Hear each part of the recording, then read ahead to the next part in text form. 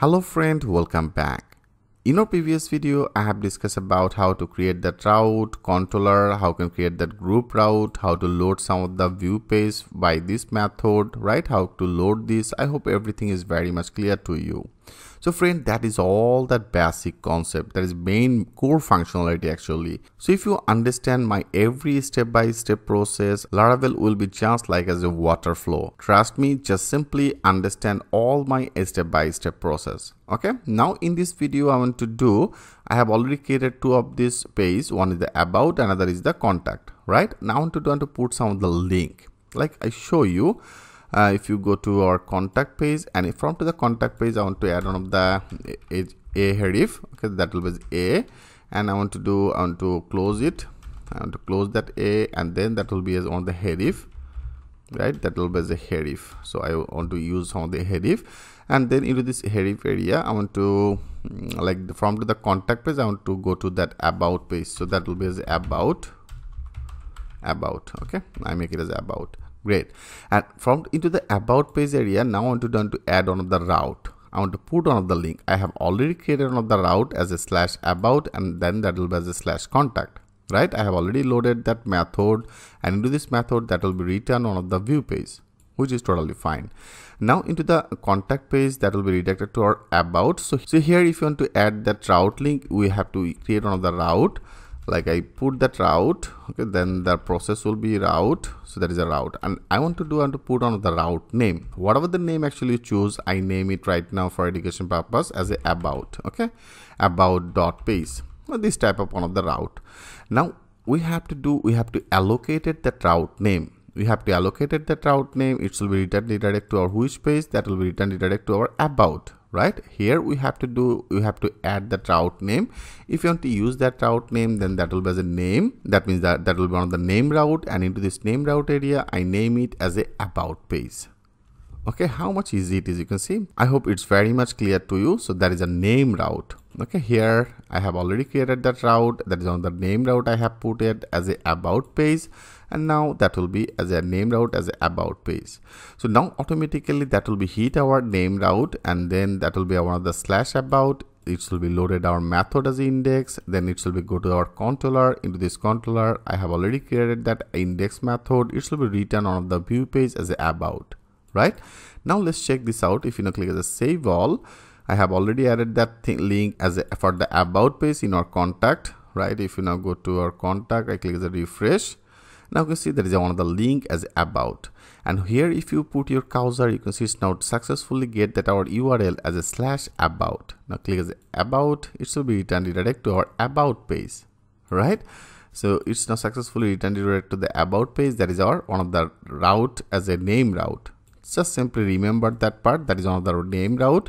Here I have already loaded, and now I want to do the same things. Better I copy it. Okay, copy it, and now in our about page I want to add another link. I name it as that will be as a contact, right? Then that will be redirect to the contact page from to the about page.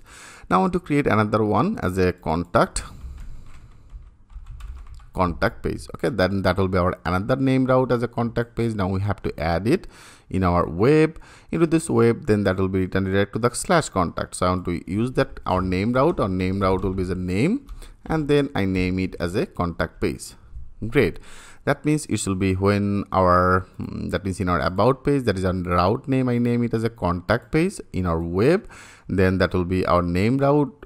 It will be get our that route. Okay, and then it will be get that our /contact, and that is our method. It will be redirect to our controller. I have already loaded that controller. That is our controller, and with this controller, that is our method will be executed, and it will be returned redirect to our contact page.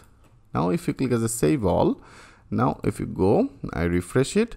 Now you can see there is another link as a contact. So if you put your cursor, you can see it's now display as a /contact. If you go to that contact, it will be returned direct to the contact page.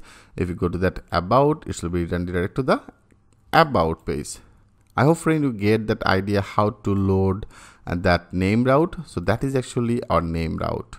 You can also pass that link by the URL. Like I show you, if you go to our contact, into this contact, before I use that as a route, that is a route name. You can also use that as a URL, then that will be as a URL route, that is URL, and into this URL area here I have already named it, and that will be as a /about, right? I copy it, and then here I want to use that as a URL route, so that will be as a /about. Okay, when that will be as a /about, then that will be as a direct one. So right now we don't need to use that as a name route.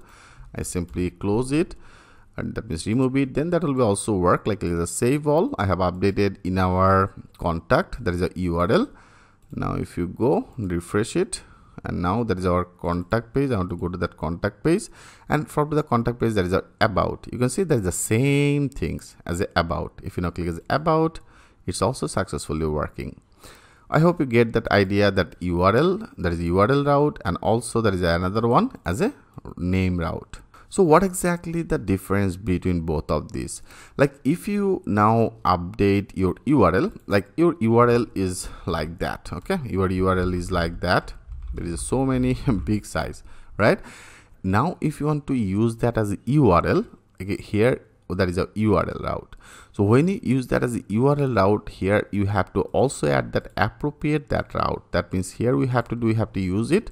I copy it, and then here we have to paste it. Okay, that means your total URL here you have to add. Now if you click as a save all, that should be work. Now click as a refresh. Okay, now there is a about is not exist because of all I have already changed that our URL, right? Now if you go to that our contact page, I want to refresh it first. Okay, I want to refresh it, and now if you put your cursor, you can see that is our URL. Now if you click it, our URL is become changed. So that is little bit annoying, right? That is a little bit annoying because of all, if you have that very long URL, then that URL is not appropriate.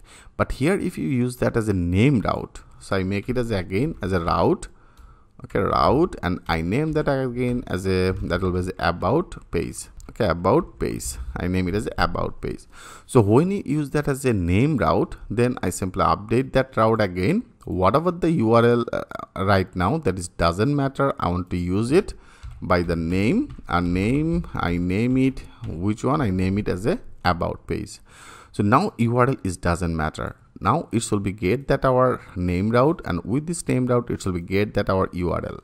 Now if you click as a save all, now if you refresh it, okay, refresh it. Now if you go to that contact page, now you can see there is a contact page, and if you go to that about page, yes, you can see it's now successfully loaded. Here you don't need to pass your total URL in here. So that is the main difference between using that a name route and then the URL route.